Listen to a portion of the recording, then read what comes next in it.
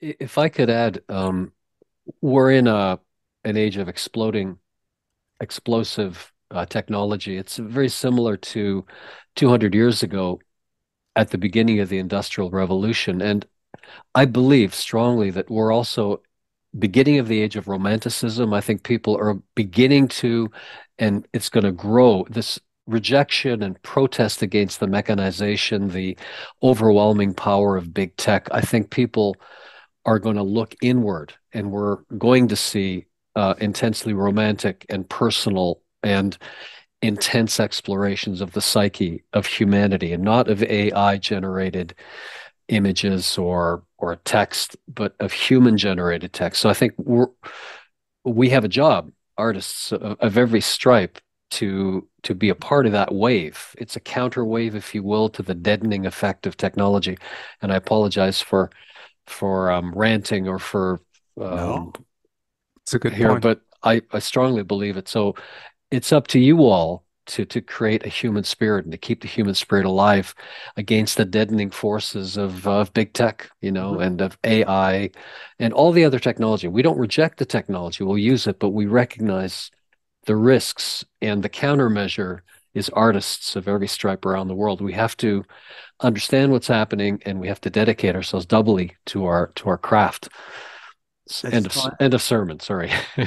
no, no, no, but it made me think about Miles Davis for a moment, and Miles Davis couldn't, back in the bebop era, where Charlie Parker, could play like 1,000 miles a second and squeal and screech and just a virtuoso on his instrument.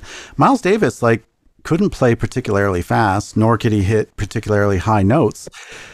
And he took this and he made cool jazz, this sort of middle tone, so smooth, so rich, this and his masterpiece in 1959, Kind of Blue.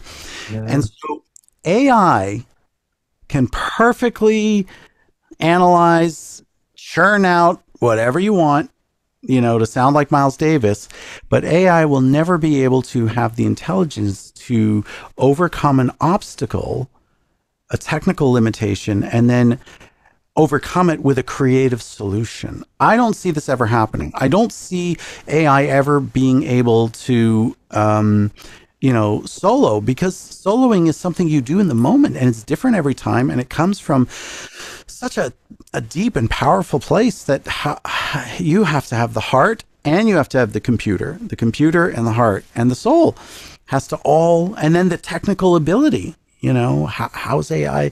I mean, AI can't even play a saxophone. What do you want?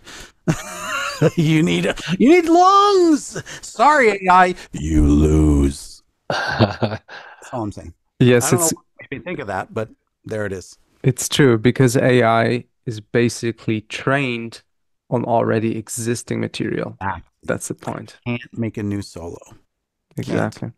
Exactly. Yeah. Great. It's so good talking to you all. Yeah. Yes. And I guess Pascal, we're gonna stay on, aren't we? We're going to stay on. I think there's a different invite, so we'll Should we go to that one? might as well. Yeah. We're like Ah, we're, we're high flying Zoom people here. we know. All these invites, and we're Zoom royalty. I'm joking. We know what buttons to push. you know, oh, song title. We I, know what buttons to I'm push. writing that down. It's too good. This is That's just natural speech of Pascal, and then I'm like, song title. that's gonna stay in the podcast. That's What? right. That's on our next record. We know what buttons to push. Yep. It'll be a skiffle. So maybe a skiffle. Ricos having fun, got them Yankees on the run. All aboard, you old